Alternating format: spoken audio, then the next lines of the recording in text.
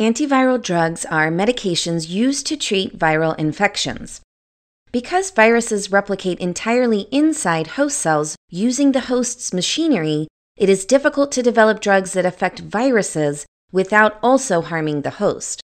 Antiviral drugs do not inactivate or kill viruses, they merely inhibit viral reproduction by interfering with a certain stage of the virus life cycle. A virus is composed of a genome, DNA or RNA, wrapped inside a protective protein coat called a capsid. Most animal viruses also have an additional lipid membrane called an envelope, with protein spikes that serve to attach to host cells.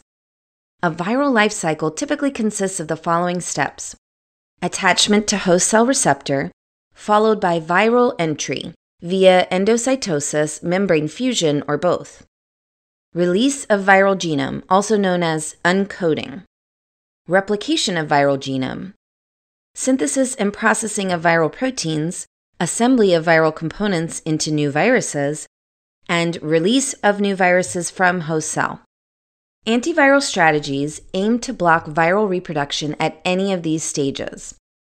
To prevent viral attachment, a drug can either bind to host cell receptor, co-receptor, or to the viral spike protein.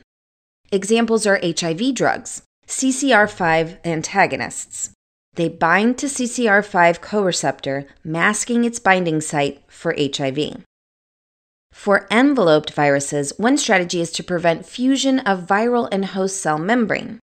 An agent can bind directly to the viral protein that is responsible for fusion, or disrupt the condition that is required for fusion. Several drugs have been developed to inhibit the uncoating of influenza A virus. They impair the function of the protein responsible for viral genome release from endosomes. Viruses that use reverse transcriptase for replication are usually targeted for this enzyme.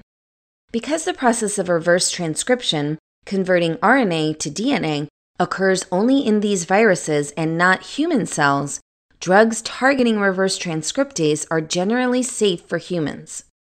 Most of these agents are nucleoside or nucleotide analogs. They compete with regular nucleotides, insert themselves into the growing chain of DNA, and stop the process prematurely. There are also non-nucleoside reverse transcriptase inhibitors, which bind non-competitively to the reverse transcriptase, impairing its function. The two classes of inhibitors are usually combined for maximum effects. Retroviruses, such as HIV, use viral enzyme integrase to insert their genome into host cell DNA, a critical step for viral reproduction. Drugs that inhibit integrase have been developed to treat HIV and other retroviruses. Viruses with large DNA genomes usually encode their own DNA polymerase for DNA replication. Viral DNA polymerases are the target of many currently available antiviral drugs. Most of these drugs are nucleoside analogs. They incorporate into the growing DNA and cause premature termination of viral DNA synthesis. Another approach is to inhibit viral protein synthesis by antisense mechanism. Antisense antiviral drugs are short synthetic nucleic acid strands that are complementary to part of an essential viral mRNA.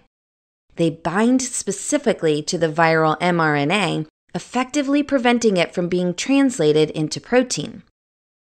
Some viruses require activity of a specific protease to cleave precursor viral proteins into functional components for viral assembly. Several drugs have been developed to target this protease in HIV. Influenza virus requires action of viral enzyme neuraminidase to release new viruses from host cell. Blocking neuraminidase is an effective way to treat influenza.